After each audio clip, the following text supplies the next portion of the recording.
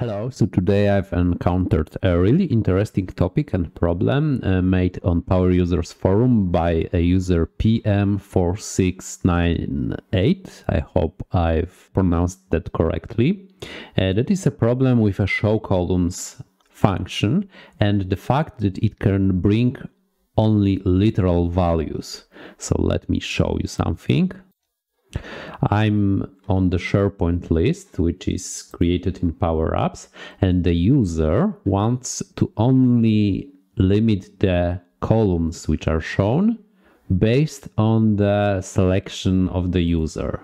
So this is if I select nothing, then no columns will be shown. And if I select something, then the column will be shown. So this is really a problem because ShowColumns in PowerApps only can accept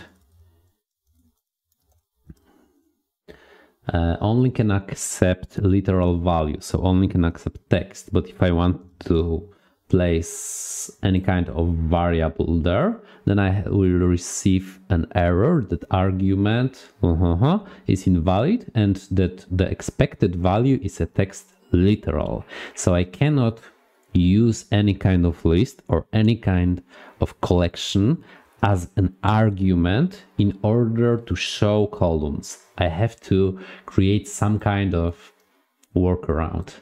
And let me show workaround which I've created, because this is something I've think about for a lot of time, and I think I found a solution which is obviously it's not optimal because there are certain limitations, and I don't know if you can create any better solution. If yes, I will gladly hear it, but this is my solution.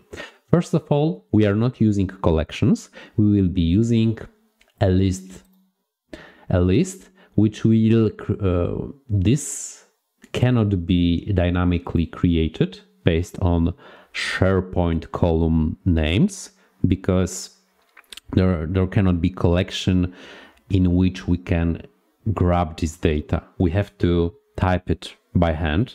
So in order to know that we are correct with a SharePoint, we will have to update the names constantly. There is no other choice. I know we cannot grab only the SharePoint column names. So, but if we have those column names, and if they are already same as in the SharePoint list that we know, so first of all we have a title, then ID, then choice one. This is the exact order in which I have them in SharePoint. Then I can simulate the SharePoint functionality. If I press and click any of those columns, then I will show this on my gallery. But it's not entirely a gallery, because you have the labels which are describing the name of the SharePoint columns. And again, I found that you need to have the same number of columns that you will be using in SharePoint. So this is a solution which is not suitable for a large SharePoint list or any other large data source. You can have some, but in order to have any of those, you will have to create the label for each of them. And in this label, first of all, what you need to do is you need to find if this title should be even visible, because if it's not selected by the user, like this, it shouldn't be visible. And to achieve this, of course, you need to have the visible function in there. And again, we are using the name which is hard-coded, and we check if this hard-coded name is already selected by the user. So we are using the ListBox one selected items text, which will give us a table with values. You can see the values here, choice one, title, etc. And we are concatenating this to create a text based on the value, and we check if the title is in that text. So we are looking just at the simple a simple string comparison, and we are comparing if this string is inside this string, because it will create a string. See, this one for now it's just one title. We do not care for the position of this yet. Okay, so we have the visibility. The title will be visible, and we also copy this functionality here for the items in our gallery to also make this visible. Same we will do for each of those columns. Okay, so then we will have visible columns, but now there is also a problem with position of those columns, because there is an argument which is x, and this, as you can see, this is 300 and this is 600. But if we want to show only a couple of columns, then probably we would need to push other columns to the left side in order to do not have any kind of blank space, because it will be horrible UX and it is not what we what we desire.